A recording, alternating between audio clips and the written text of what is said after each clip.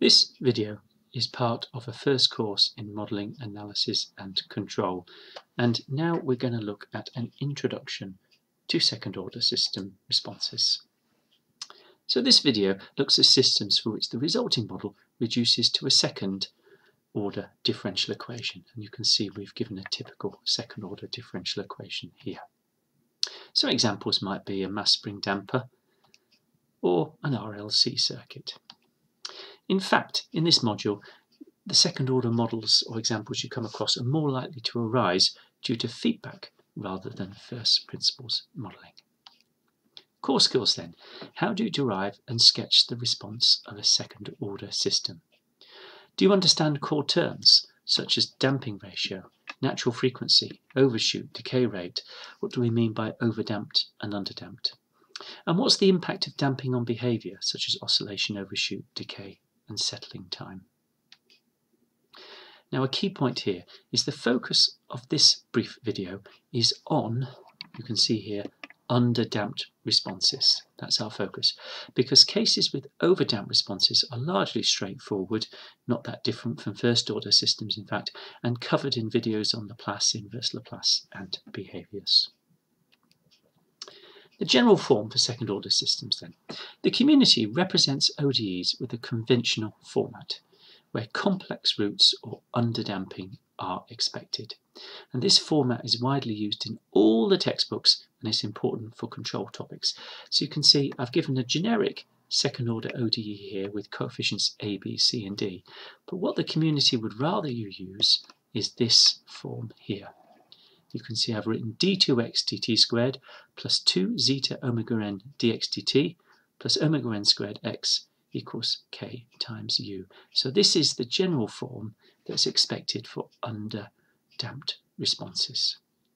Now, the system is underdamped if zeta is less than 1, and you can see this zeta term appears in the second coefficient there. The system is underdamped if the characteristic equation has complex roots. So in fact, those two statements are equivalent, as you will see as we go on. Damping definitions then. So the damping ratio is the parameter that determines the general form of the response.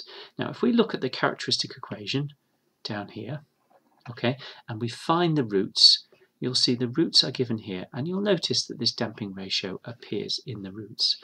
Now the key point is you have complex roots if the damping ratio is less than 1, and you can see that because this term here in the square root will be negative if zeta is less than 1, so you'll end up with complex roots. So what do we get? If zeta is bigger than 1, you have real roots, you have an overdamped system and no oscillations. If zeta equals 1, you have a critically damped system and no oscillations. And if zeta is less than 1, you have an underdamped system with complex roots and you will have oscillation. And this is the case that this video is going to focus on. So an illustration of the impact of damping.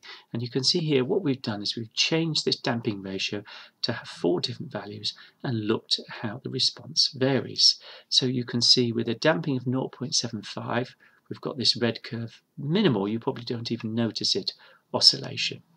If I take the damping to 0.5, this blue curve, you can see now I've got a bit of oscillation. If I take the damping all the way down to 0.1, you can see I've got a lot of oscillation and a much slower convergence. So the decay slows down as the damping decreases and you get more oscillation. And we want to unpick that in a bit more detail. So for an underdamped system, find the solution with constant input and 0 initial conditions and a steady state of 1. You'll notice I've deliberately set the right hand side to be omega n squared here, so we get a steady state of 1, so the response is normalized in some sense. Now this is actually bookwork or something you might do in a maths module, so we're not going to derive it here, but we're going to give you the core result, so you can look it up if you need it. And here you'll see there's 2 terms. There's an exponential term here which gives you the decay rate, so basically how fast do you converge. And then there's a sinusoidal term, and you'll notice it's got this frequency here, omega d, which tells you how fast you oscillate. So let's summarize the key values. The peak overshoot is given by this formula here, e to the minus zeta pi over the square root of 1 minus zeta squared. The decay rate per peak, you'll see actually these are pretty much the same formula, except that there's a 2 in there. Okay, so peak overshoot time. In essence, this is actually half the oscillation period. Okay, and you'll see there's a nice formula here which depends upon omega n, the natural frequency, and zeta, the damping ratio. And there's the solution again. So sketching second order responses. So what are the key points if you want to do a sketch? We're going to assume 0 initial conditions. Next, we find the steady state. Then we calculate the damping ratio, and from the damping ratio, we can get the peak overshoot or decay rate. Now, if I go back, you'll see that there's the peak overshoot, there's the decay rate, and you see both those formula depend solely on the damping. And then we're going to get the peak overshoot time, and that formula, you're reminded, is down here, which tells you where the peaks and troughs occur. Now, key point, sketching is used to characterize the general behavior. So the key word here is to characterize the general behavior. And hence, we're using 0 initial conditions and fixing the times of the peaks and the troughs, as any other assumptions would be too messy. Here's an example. Sketch the unit step response of the following system, assuming 0 initial conditions. So first, I can find the steady state is 1 over 6. You can see that from using 6x equals 1 at steady state. The initial gradient is 0. That's given. We've got 0 initial conditions. The natural frequency is omega n equals root 6. And you can see that because if I write in my normalized form, x double dot plus 2 zeta omega n x dot plus omega n squared x equals 1, you can see that omega n squared is 6. So next, I use this formula, 2 zeta omega n equals 2, and I use that to solve for zeta, which is 1 over root 6. The peak overshoot time, I just plug these numbers into the formula. So I've got zeta, I've got omega n, I just plug them into the formula, and I get an answer of 1.4. And then finally, I calculate the overshoot using that overshoot formula, and I find the overshoot is 25%. So now I've got all the data I need to do a sketch. So here's the sketch, but we'll show you the points one at a time. First, I note that I've got 0 gradient at time 0, and you can just about tell that from the graph. The steady state is 1 over 6. You can see that this value here is about 0.167. The peak time was 1.4, so I marked that there, and if you wanted to, you could put a vertical line because that tells you where the first peak is going to occur. Now, the second peak is going to be, or trough in this case, is going to be twice that, so it's going to be at 2.8. So again, if you want, you could put that there and mark where the trough is going to occur. The first overshoot was 25%. So basically, you've got to work that out as a number, but that's 25% of the steady state.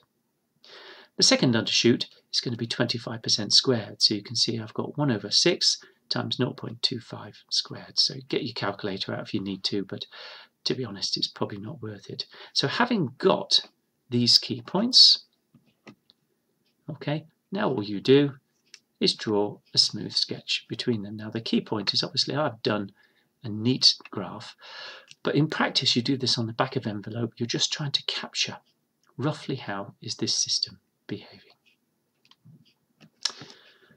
Characterizing second order responses. The natural frequency, omega n, impacts on the poles and behaviors as a limiting factor. You'll notice here I've reminded you what the roots are given as from the characteristic equation. You've got minus zeta omega n plus or minus omega n times the square root of zeta squared minus 1, and we're taking zeta to be less than 1, so we've got complex roots. So therefore, this bit here, the minus zeta omega n, is the real part. So that tells us about the decay rate. That's the bit that's going to go into the exponential. So the implied time constant is 1 over zeta omega n. So what you can see is the fastest possible time constant is going to be when zeta equals 1, which gives you 1 over omega n. And if zeta is less than 1, the time constant is going to be larger, so you're going to converge slower. So that's a key insight here, that if zeta gets smaller, the decay gets slower. Okay, so as zeta approaches 0, the decay gets very slow, the time constant gets very large, and that's not acceptable. Let's look at the imaginary part then. So that tells us the frequency of oscillation. And what you'll see is here we get the reverse result. So omega n is now the upper limit, because if zeta equals 0, then essentially you get omega n times 1, so that's the largest frequency you can get. But as zeta approaches 1, the square root of zeta squared minus 1 gets to be a smaller and smaller number, and so your frequency gets slower and slower. So as zeta approaches 1, the oscillation gets very slow. Now, overshoot is also important. The overshoot basically is determined by this formula here. So we can easily plot a graph of the overshoot against the damping ratio. Now you notice the maximum possible overshoot is 100%, because that corresponds to pure oscillation, so you've got a pure sinusoid. And the minimum overshoot when the damping gets to 1 is 0. Now interestingly, you'll notice that this number is totally independent of the natural frequency omega n. And the other thing you'll notice if you read the textbooks is often people choose a value of about 0.7. Now why are they doing that?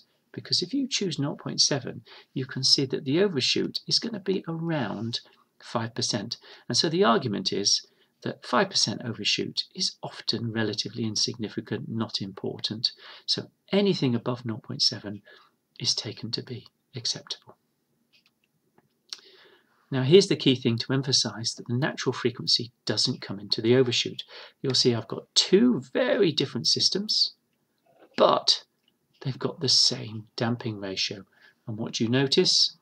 They've got the same peak overshoot. So the peak overshoot depends solely on the damping ratio. And here, a graph to demonstrate the significance of this damping ratio of about 0.7.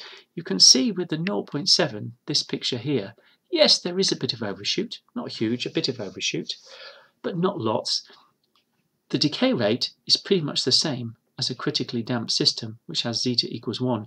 But the nice thing of having slight underdamping is you've actually got faster transients. You can see here we're faster to get to 1. So this is why people often say, I'd rather have a damping ratio of 0.7 than perhaps a damping ratio of 1. Some conclusions then. So this video has briefly introduced insights into the behaviour of underdamped second-order models and the core parameter definitions of natural frequency and damping ratio. The formula characterising the response are given, but we haven't derived them. The derivations are straightforward but tedious, and they're in the longer notes, which clearly you will need to look at to understand this topic more carefully. And the general guidance is the damping ratio should be higher than 0.7, because otherwise there's too much oscillation and convergence may also be too slow. And a final reminder, obviously keep up with the quizzes and tutorial sheets, bring questions to contact sessions, and do look at the slow resources which will go through this material a lot more carefully and meticulously.